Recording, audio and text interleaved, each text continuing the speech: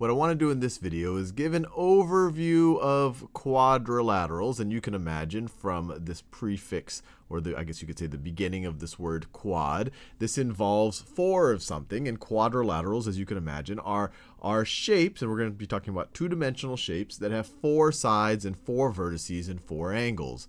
So for example, 1, 2, 3, 4. That is a quadrilateral. That last side didn't look too straight.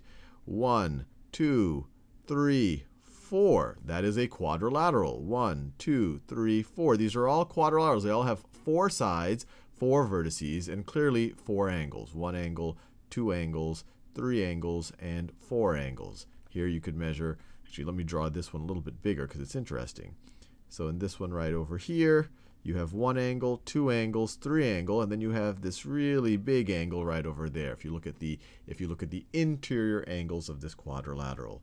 Now, quadrilaterals, as you can imagine, can be subdivided into other groups based on the properties of the quadrilaterals. And the main subdivision of quadrilaterals is between concave and convex quadrilaterals. So you have concave and you have convex. And the way I remember concave quadrilaterals, or really concave polygons of any number of shapes, is that it looks like something has caved in. So for example, this is a concave quadrilateral. It looks like this side has been caved in. And one way to define concave quadrilaterals, so let me draw it a little bit bigger. So this right over here is a concave quadrilateral, is that it has an interior angle. It has an interior angle that is larger than 180 degrees. So for example, this interior angle right over here is larger than 180 degrees. It's an interesting proof. Maybe I'll do a video. It's actually a pretty simple proof to show that if you have a concave quadrilateral, if at least one of the interior angles has a measure larger than 180 degrees, that none of the sides can be parallel to each other. The other type of quadrilateral you can imagine is when all of the interior angles are less than 180 degrees. And you might say, wait, what happens at 180 degrees? Well, if this angle was 180 degrees, then these wouldn't be two different sides. It would just be one side, and that would look like a triangle. But if all of the interior angles are less than 180 degrees, then you are dealing with a convex quadrilateral. So this convex quadrilateral would involve that one and that one over there. So this right over here is what a convex quadrilateral, this is what a convex quadrilateral could look like. 4 points, 4 sides, 4 angles. Now, within convex quadrilaterals, there are some other interesting categorizations. So now we're just going to focus on convex quadrilaterals. So that's going to be all of this space over here. So one type of convex quadrilateral is a trapezoid. A trapezoid. And a trapezoid is a convex quadrilateral. And sometimes the definition here is a little bit different. People will use different definitions. So some people will say a trapezoid is a quadrilateral that has exactly two sides that are parallel to each other. So for example, they would say that this right over here is a trapezoid, where this side is parallel to that side. If I give it some letters here, if I call this trapezoid A, B, C, D, we could say that segment AB is parallel to segment DC, and because of that, we know that this is a trapezoid. Now, I said that the definition is a little fuzzy because some people say you can have exactly one pair of parallel sides, but some people say at least one pair of parallel sides. So if you use the original definition, and that's the kind of thing that most people are referring to when they say a trapezoid, exactly one pair of parallel sides, it might be something like this. But if you use the broader definition of at least one pair of parallel sides, then maybe this could also be considered a trapezoid. So you have one pair of parallel sides like that, and then you have another pair of parallel sides like that.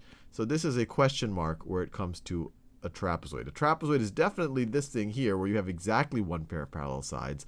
Depending on people's definition, this may or may not be a trapezoid. If you say it's exactly one pair of parallel sides, this is not a trapezoid because it has two pairs. If you say at least one pair of parallel sides, then this is a trapezoid. So I'll put that in a little question mark there. But there is a name for this, regardless of your definition of what a trapezoid is. If you have a quadrilateral with two pairs of parallel sides, you are then dealing with a parallelogram. So the one thing that you definitely can call this is a parallelogram. Parallelogram. parallelogram. Parallelogram. And I'll just draw it a little bit bigger. So it's a quadrilateral. If I have a quadrilateral, and if I have two pairs of parallel sides, so two or the opposite sides are parallel. So that side is parallel to that side, and then this side is parallel to that side there. You're dealing with a parallelogram. And then parallelograms can be subdivided even further. They can be subdivided even further.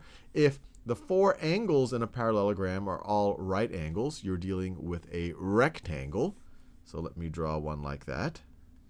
So if the four sides, so from parallelograms, this is all in the parallelogram universe, what I'm drawing right over here. This is all the parallelogram universe. So it's a parallelogram tells me that opposite sides are parallel.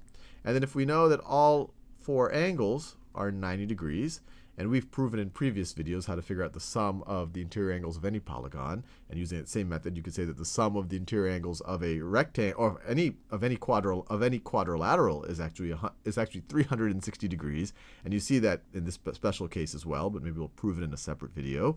But this right over here we would call a rectangle. Parallelogram, opposite sides parallel, and we have four right angles. Now, if we have a parallelogram where we don't necessarily have four right angles, but we do have the length of all the sides being equal, then we're dealing with a rhombus. So let me draw it like that. So it's a parallelogram. This is a parallelogram. So that side is parallel to that side. This side is parallel to that side. And we also know that all four sides have equal length. So this side's length is equal to that side's length, which is equal to that side's length, which is equal to that side's length. Then we are dealing with a rhombus.